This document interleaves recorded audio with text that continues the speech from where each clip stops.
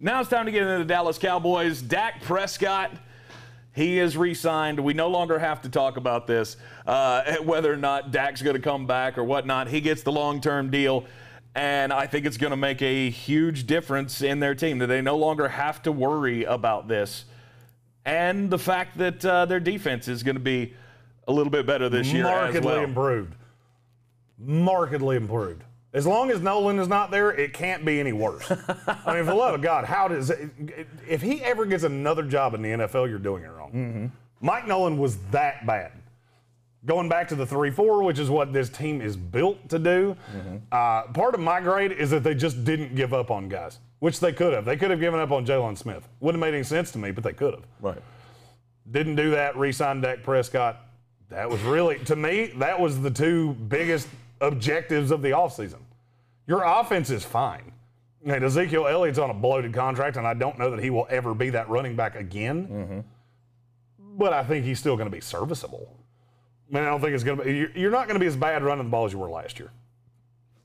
I agree with that. And I think the defense, adding Keanu, Neal, adding Damontee, Kazee, both guys coming over from Atlanta. I love Kazee. Where their new defensive coordinator came from.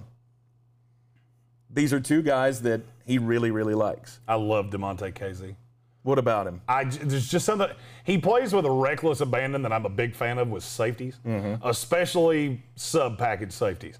Because that is a dude that can come – if he can stay healthy. He has had a lot of health issues. As has Keanu. He has, but you got him on a value.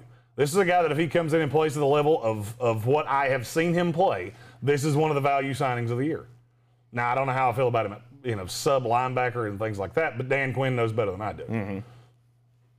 Coached him for a long time, so I would wager he knows markedly better than I do. And I'll be honest with you, I'm biased because I'm a Jets fan. I liked the signing of Terrell Basham. That's a rotational piece that can get after a quarterback. He didn't have a huge role with the Jets. He didn't fit the scheme there completely well because they needed a guy that was a legitimate, can win by himself. Not necessarily what you need when you've got DeMarcus Lawrence on the field. You already have one of those. This is a guy that can be the cleanup crew, the Trey Hendrickson effect. I actually really like that signing. It's the reason it's the other one on the screen.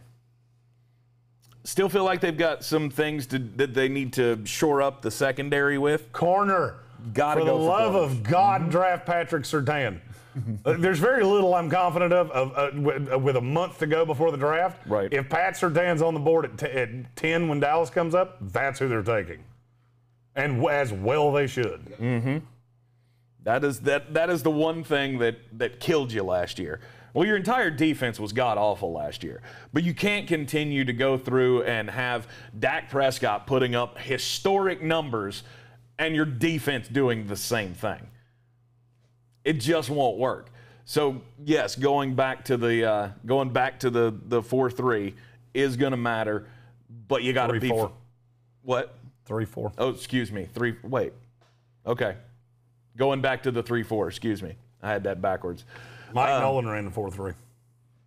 I thought it was the other way around. Maybe it is. Now you got me second guessing. I think it is the other way around. But anyway, switching the defensive scheme is obviously going to help.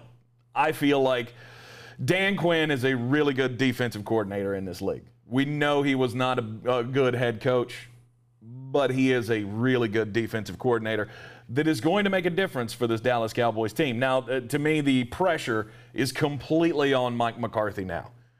You have no excuse, barring another catastrophic injury, of this team being bad. This team even being mediocre would be a failure. You have to come in and you have to be 10-7, or this season's a failure. Do you agree? I would agree with that. By the way, they're running a hybrid of both. Okay. Dan Quinn's done both, and apparently he plans on it. There's pieces here, like Terrell Basham fits in a 3-4. But if they're going to be multiple, then that makes me like that even better. This defense is going to be markedly improved just because Dan Quinn's such a good coordinator. I understand he was not a great head coach. I understand his time management skills leave a lot to be desired. He still got to a Super Bowl as a head coach. Not a lot of guys have done that. And he was an elite defensive coordinator. I like him with McCarthy. I think the hate on McCarthy got ridiculous last year. He trusted the wrong guy. He trusted Mike Nolan, and he shouldn't have. Mm-hmm. And it took him 1 year to figure it out and unwind it. And they spent a shitload of money to go get a high-end defensive coordinator. Right. If your defense is half-assed with what Dak Prescott was doing when he got hurt last year, if he's 80% of that, and your defense is even nominally improved, you're the second best team in this division. Agreed. You're battling with the Giants because I think the Giants are close to the Cowboys. Mm-hmm. But I think the two of them are close to the Washington football team is the best team in this division too. The only team that I would be stunned if they won this division is the Eagles. If the Eagles win this division, then the apocalypse has happened. The four horsemen have shown up and we're all fucked. Yeah. I think there's zero chance of that happening. I like the Dallas Cowboys to be contenders in the NFC overall. They could, their ceiling is a team that can go to the Super Bowl. Their floor, to me, has to be 2 games over 500. Or else you've wasted all this time. You've got all of this talent on the offensive side of the ball. It has to be done now. I would say you have to win. You have a shitload of draft capital, too. Mm-hmm. I mean, this team has, 10 picks? Is that right? 10 picks. Something like that, yeah. They have a comp pick in every round that comp picks are a thing except the last one. You have a ton of ability to get better, and I think they're going to.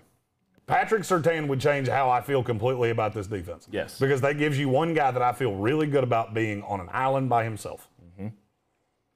I fully agree. The Dallas Cowboys, it's win or get Mike McCarthy the fuck out of there. If you can't win, if you don't markedly improve from last year, year 3 with Mike McCarthy is not going to matter because it's not going to be a thing. Right. If they're around the 500 mark, I think they'll have to move on from the coach after this year. I'm Tank Spencer. He's Jeremy Greene, and we are in the Wicked Weed studio. Check him out at wickedweedbrewing.com. Wicked Weed Brewing, drink different.